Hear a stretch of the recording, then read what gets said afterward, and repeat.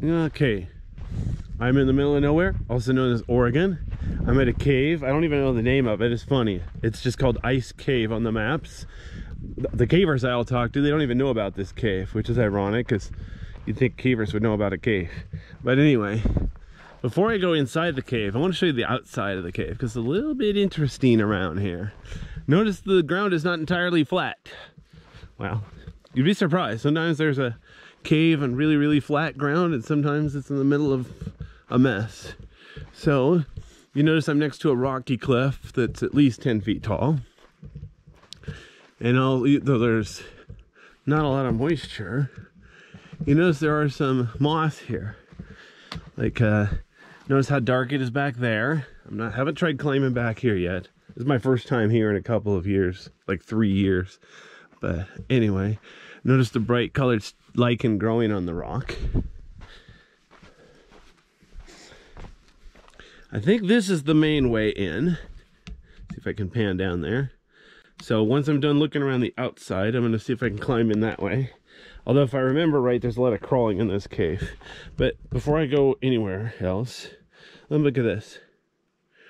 See, there's a gap between the rocks. It's 4 feet down. That's obviously a dead end. Here's another gap, too small for people. Let's see if I can go over here. Oh, wow. That's like at least 10 feet down. Santa Claus would have trouble getting up and down this hole. The moral of the story is watch where you're going. Should always do that anyway, but you'd be amazed how many people consider that to be optional. Same thing. It looks like there's a little crawl way back there. I don't know if I'll bother to crawl back there. I have knee pads on, but we'll see how long I want to stay here. The forecast is for really hot weather today, so that would explain why I came to an ice cave, now wouldn't it? Okay, so there's the right here by the parking area. Oh, there's a lizard. Hi, lizard. Anyway, notice the ground. It's mostly dirt, but then with rocks sticking up. Okay, good idea. So let me go over here.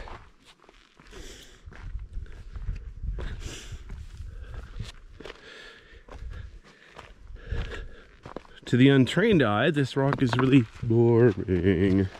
But let me tell you something here.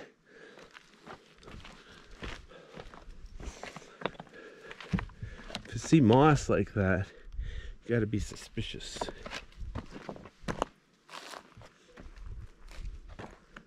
Oh, this is interesting. Let me go back over here. I think I just missed my turn off. Huh, look at this. Where the ground bulges up, looks like it might actually be a little surface tube here.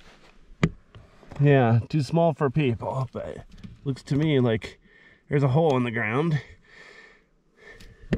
May not benefit me any, but bet the wildlife doesn't complain. But before you get disappointed, look at this. I could feel cold air coming through there. It's at least 6 feet down. I don't know if it'll be safe for me to try to climb down here or not. Doesn't seem like a particularly bright idea. If I could look in this direction, I can't even see the bottom. That's what I'm talking about. So when you're looking for caves, be careful, because you might find one. Anyway. All right, so back up this way. Same thing, look at this. It's mostly barren ground here. And then look at this. It's another little hole. Ooh. It's like this one's, wow, I feel cold air coming out. So this darn well could be a way in.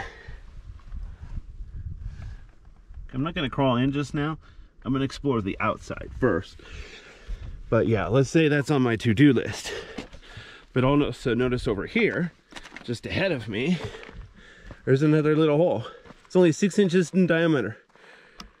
Solid rock. But I do not see the bottom. Okay, I do. It's 3 feet down.